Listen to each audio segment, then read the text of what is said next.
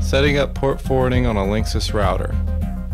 The default ports are 9010 through 9017 for the remote manager software and port 80 for the web port. Using Internet Explorer, type in the IP address in the field above. 192.168.1.1 is the default IP address of a Linksys router. Go to Advanced, go to Forwarding.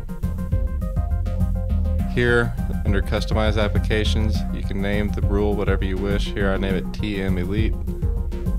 Start and end port. Start port is 9010, end port is 9017. Using protocol TCP and the IP address of your DVR. Click Enable. Now click Apply at the bottom. To set up port forwarding for Internet Explorer viewing, go to the port forwarding section as before.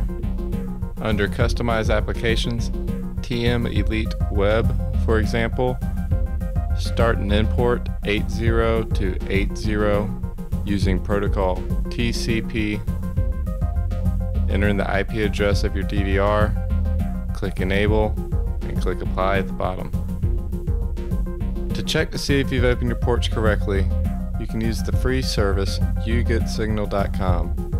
So using an internet browser such as Internet Explorer, Firefox, go to yougetsignal.com.